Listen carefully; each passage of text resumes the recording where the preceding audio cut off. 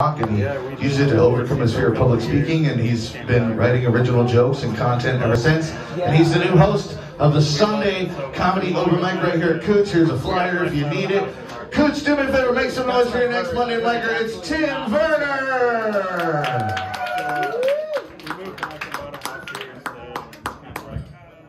Did those guys have to give back their drink tickets? Fuck, I would have left too. Yeah, I'm not really good on that. I just kind of give them away. So, as you guys know, I like to just kind of get up here and talk about my week.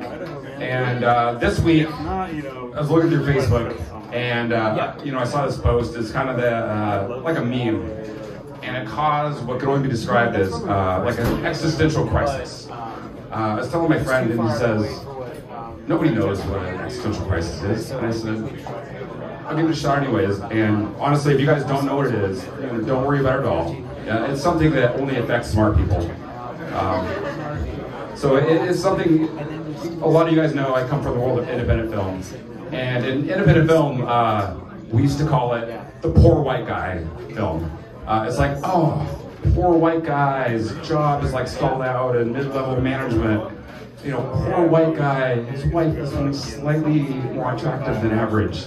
Poor white guy, his house only has 2 bedrooms and he never got around to finishing the basement. So I don't want you to judge me when I tell you about this. Obviously, if you understood the smart people's joke, you're going to be judging me.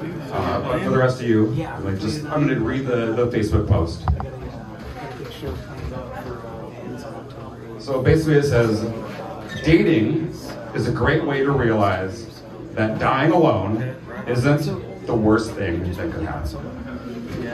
And why that really got to me is I've been dating for 30 or so years, and I think I'm really great at it. I love it. I have a great time. But at the same time, I'm still dating. I've never, gotten one over the goalpost or the the hole-in-one happened. And, I'm kind of evaluating my life, and it's that whole thing of like what do I want to do? Should I have settled down or whatever? Or I don't know. The way I think about it is I like the game too much to push in all my chips. That's a poker reference. And I used to like to play poker. Maybe I should have just, moved to Vegas and taken up professional poker rather than going to college. I definitely would have made a lot more money. So I figured since I do have all this dating experience, I would throw out some dating tips. My number one dating tip that I know is going to help you guys. And basically, that is like when you go out with a girl.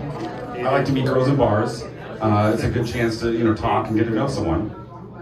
So when you buy the drink, the guy should always buy the first round, and you simply need to say, I got this round, you get the next round.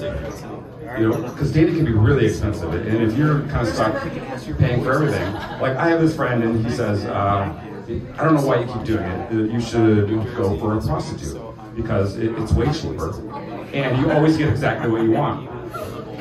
It's super obvious this guy has never dated a prostitute. But seriously, the bot, I'll get this round, you get the next round, works really great.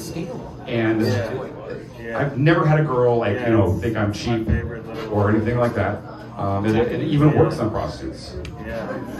And it will also work if you go to a restaurant. Anytime I take a girl out to a restaurant, I'll go ahead and get that first meal. And I'll also hey, I'll get it this time if you get her next time. So if the girl, accepts the invitation the second date, she understands that expectation. So, but here's the key, is the girl never wants to. When it's, I'll get this round, next round at the bar, it's right there. But for a meal, it's been a week or so, and she's always gonna test you. So here's the thing, when the waiter or the waitress brings over the check, puts it on the table, don't look at it, just look at her, and maintain eye contact. Continue your conversation, keep sipping your water, and at some point, it usually takes about 10 minutes, her eye will go, and then you're like, okay, got it. It'll be another 5 minutes or so. Keep sipping the water. So 2 more looks. Another one, and you got her. That's it. And then she'll just grab it. She'll pay for it. She won't say a thing. It literally has worked for me every single time. And even if things don't work out, by the time you get to my age, you'll definitely have saved enough money to afford that sports car that you always wanted.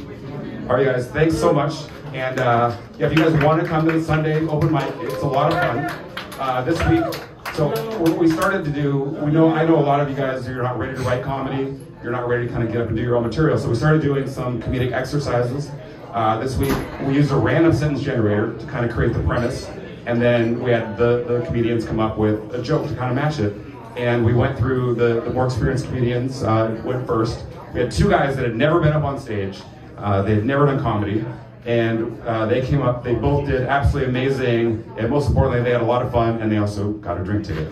So come on Sunday, even if you've never been on stage before, the only way to fail doing comedy is to not try.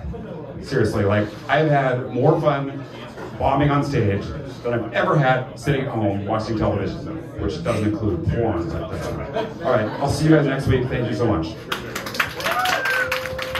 Koots, give it go one more time for Tim. Come see him on Sunday.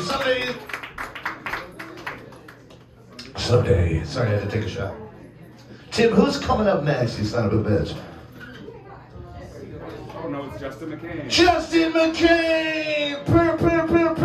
That's my friend. We're taking just a second to get Justin McCain set up, folks. Do me a favor, make some noise for Megan and David behind the bar tonight, huh?